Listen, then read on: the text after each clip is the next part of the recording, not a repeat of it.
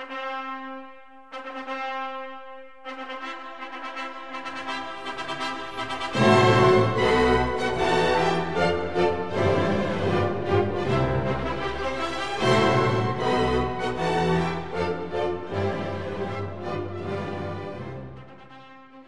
you for everyone's kind comments on my wedding update video. This is a particularly exciting vlog because it's all about our honeymoon on a narrowboat for a week. And it worked out around £600, much cheaper than what we were expecting. But whoever you go with, we found the prices vary drastically. And hopefully this will give you an insight if you've never done it before and you fancy it. So we picked this up from Ellesmere Basin. And the very first thing that I noticed about this boat was how warm and toasty it was. It made me feel like I could totally live on one of these. It felt like it had everything, but I didn't really film anything on our first day because we were just getting used to everything. But you can see here, I have not taken my wedding hair out and my eyelashes are still in. I just didn't want to go back to normal. And you can probably see there's a little bit of wobble on here. I never felt seasick the whole time, but getting off the boat and adjusting back into normal life, that's a totally different story. But our plan is to travel along the Ellesmere Canal and travel about 15 miles to Llangollen. I'm so sorry if I've said that wrong. And it took us probably about 2 days to get there. And because we were both new at this, we were taking things very slowly. And it's normally my now husband that does all the driving and stuff, but for some reason I felt more natural at this straight away because the tiller at the back, if you angle it one way, the front goes in the opposite direction. So it does take a bit of getting used to. But our initial thoughts when we got on were, oh my god, this is going to be so boring, just stood at the back, hours on end driving. And what if it starts chucking it down? I hope he's alright. I think I'm too impatient. Oh, this is what I don't like. If I was going to be on a narrow, I'd rather hire someone so I can do other things. It's a waste. I think this is a waste of time. The scenery is gorgeous, don't get me wrong. In areas you take for granted, like Donny. Didn't even know Donny looked so beautiful from a canal. Don't. My little technique is only move slightly, test it out, see where it's going. Like, yeah, that's fine.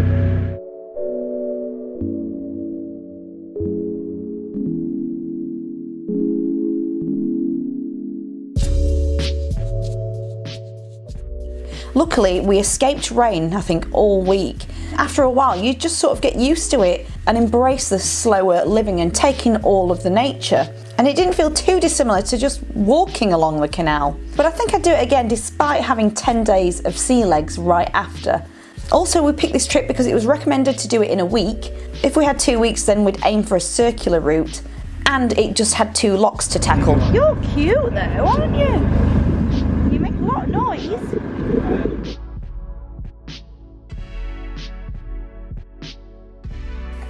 Also, pulling over was quite nerve-wracking to start off with, but we soon learned how to go really slow. And I don't know whether Hans appreciated not being able to stretch his legs even though we could see paths, so every now and again we'd give him a walk.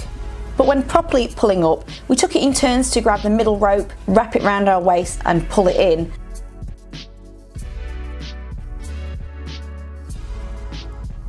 You've then got to get the back area pulled in and then the front and ties it with mooring pins. So this is our first lock and my husband took it on to crank it while I stayed on the boat. And because the water isn't high enough on this side, we're letting it in to raise the boat and then going through. I didn't really help much, but here I am pushing the lock.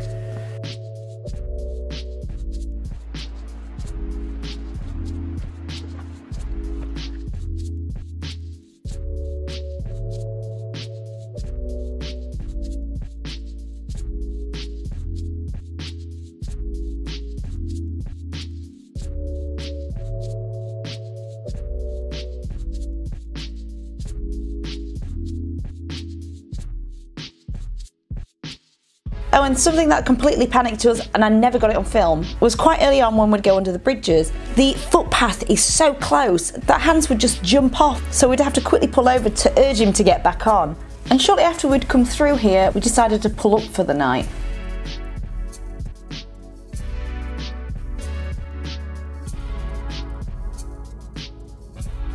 And we stopped at a place called St Martin's. And if you are doing this route yourself, we popped to the local supermarket called Stan's Superstore, so we stocked up.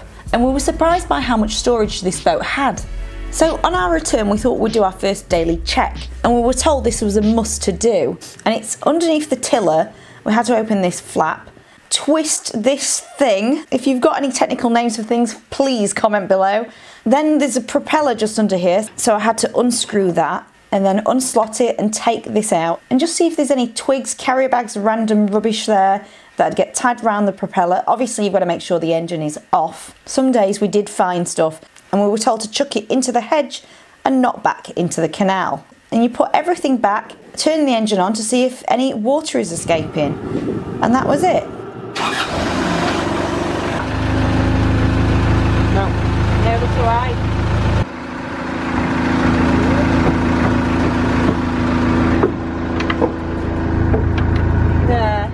We picked this one because of the corner sofa layout.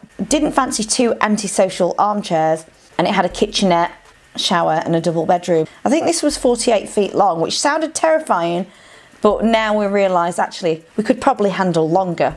And this is where it got narrower and narrower. We're going towards an aqueduct as well, and it was quite nippy, so I needed my earmuffs on. We were also told never to stand at the side of the tiller, always in front. And it was also good manners to go really slowly, going past any boats moored up. But we were warned that there's some grumpy boaters and fishermen out there. So this is one of the aqueducts. I'll leave all of the Google map locations below if it helps. And we thought this looked steep looking down.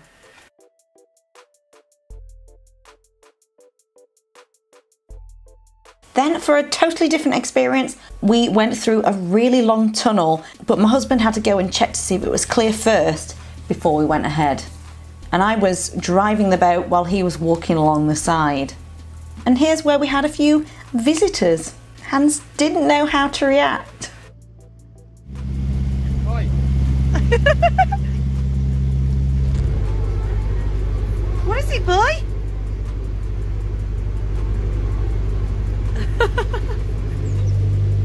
That is awesome.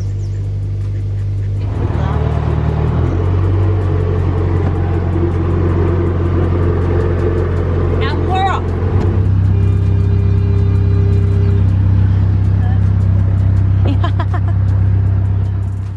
Oh, and apparently this road bridge was the toughest of them all.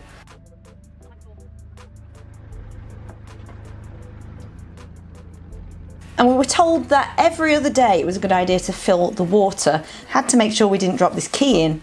And I'd say it took about 15 minutes each time. But if you ran it dry, we were told it would take 3 hours to fill up completely. And now we're on the main aqueduct. Now I'm going to try and pronounce this, Pontcasilty. Did I get that right? I did cheat looking it up on a YouTube video, but I wouldn't want to fall off this because looking down, it was really steep.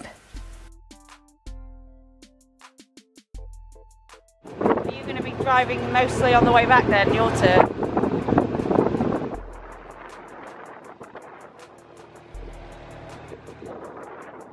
And from here on, all the canals felt so narrow. And we were also told that in the summertime, hundreds passed down here back and forth. And thankfully this was one of the quietest times. But now my husband's taking over and I'm having a bit of a break using the camera.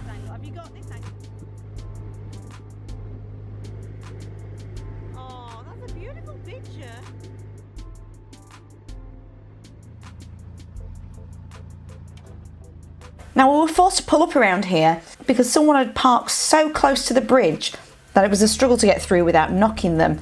And we thought we'd just whip up some dinner. We typically had a bacon sarnie, all bought from that St. Martin's shop, and some soup to go with, but you can leave your John Smith's, it's a bit bitter. It also took longer to get there than coming back. Maybe that's us getting used to things. But we've now made it to the Llangollen Wharf moorings, and we were very impressed that this was £7 a night. It came with electric. You had to pay at the shop around the corner, put your ticket in your window. But this was the end of it. You couldn't go through there. It was all blocked off. I think there was just one person parked up, but imagine this in the height of summer. I bet this is rammed. But if you're really stuck, you can actually pull up at some of the places en route with some signs saying you can stay there for a maximum of 48 hours. And this was very peaceful. We stayed here for 2 nights. And after a good night's sleep, we thought, let's just spend the day at Llangollen. We'd never been before. It was very quaint. We started getting our bikes ready for a cycle along the canal, that bit that you can't get with your boat, although there are special day out boats running. And we went as far as we could go, I believe, to the Horseshoe Falls. This was such a beautiful place that leads to the river alongside it.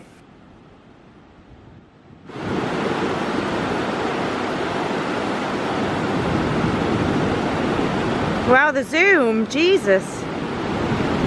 So I'm testing my selfie mode on my new G7X. I'm hoping you can hear this and the quality's alright. I know that it's quite on par with my DSLR, so I'm very happy I bought this. But yeah, we are at Horseshoe Falls. And this is the start of the Shropshire Canal. Got to keep looking at the lens, not the selfie thing right above. And it's so beautiful. It is the 20th of March. I think it's going to reach 16, 17 degrees today. It's not going to be this great for the rest of the week, but next week while we're not here, it's scorching hot. So hopefully we'll get that weather at home as well. Hans is absolutely loving it. He's probably relieved to be walking around not just on a boat, because he has jumped off a couple of times while we're under bridges, and we've just panicked thinking, oh my god, get back on, because we've been trying to get used to pulling up. But after the first day, everything was fine. But hopefully we can go for a picnic, cobwebs all over my face, and stop at a pub for a drink or something. Oh, the other thing I really like about my bike, I've just bought it recently, is this top peak pannier and rack set. Absolutely love that, because I can open this out either side, and it's so much better, I think, than having a backpack. It just evenly distributes the weight. Right, I'm gonna go, because I don't know if you could be able to hear this, and I don't know where the microphone is on the camera. Right, see you in a bit. Come on, boy. Come on. Come on. Oh, we saw. We got you. And then we cycled all the way to Trevor, where we'd been the day before, and had a pub lunch at the Telford Inn. This is when I could feel sea legs happening, because while we were on firm ground, it felt like everything was swaying, which was very bizarre. And then took the bikes back so we could walk into Llangollen.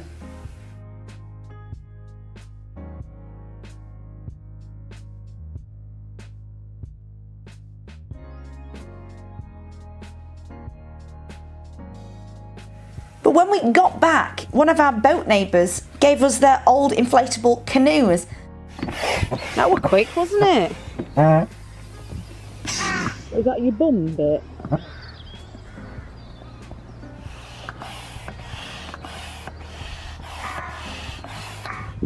That does look cool. I hope so. I don't want it falling in. Do you like it? Hans is telling you off, he's like, this is not right.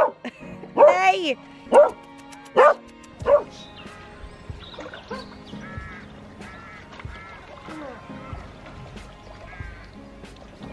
And for tea we had a Welsh tradition called an oggy, although it looks like a Cornish pasty to me. But I'd be interested to know, what is the difference between the two? The next morning we had to start heading back. You could only stay there for 2 nights maximum. So we're going through Trevor again, then the aqueduct, back through that tunnel, another little aqueduct, a funny boat, and a cute dog. But as a little treat, we'd spotted a spa going out, so we thought we'd pay a visit on the way back. He's jumped in to try and get a shoe, you silly doggy. Hey? You've been in the water 4 times on this holiday. So we have just moored up at a place called Lion Keys, a luxury hotel and spa. I'm on Google Maps. And we are halfway, I think, from Llangollen to Ellesmere, where our Blackwater Marina is. We've got to drop this off. And we're going to go to the spa itself. For some treatments, not very long, because obviously we've got Hans, and then we're going to come back and stay here for the night. This is a free complimentary mooring if you go to the spa and stuff, so hopefully it's alright. And then we're going to come back and have a roast dinner that we bought in St Martin's. Anyway, I'm going to go, got my backpack ready, and I'll check you out in a bit. See you in a bit.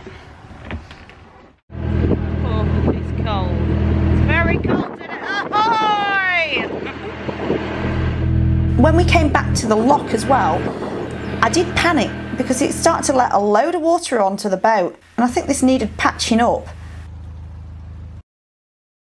And on our last night, we'd gone past Ellesmere Basin just to go for another dog walk. But this was pretty much the end of our holiday.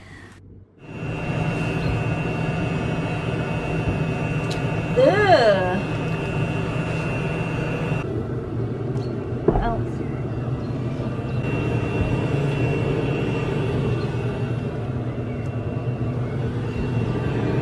I think that's it. Although Hans wrongly accused another chap. Yeah, slightly.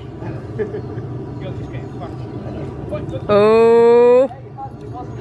Come on, Hans. Come in.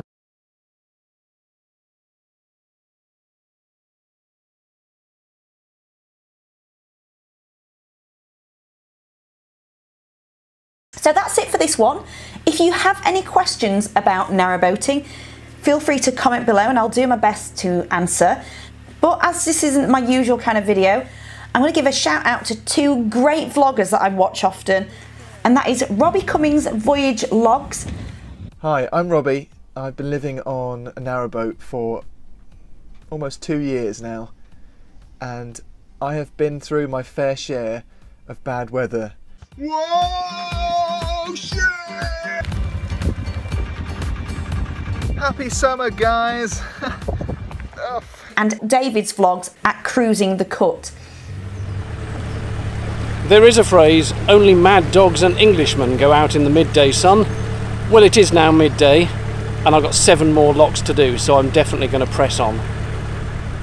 And there they are, but in fact it was 8 more. I must have been hallucinating in the sunshine. It really is much easier to just open one gate. Saves all that dodgy leaping over the lock. So if you do go over there and watch and subscribe, feel free to tell them I told you to stop by.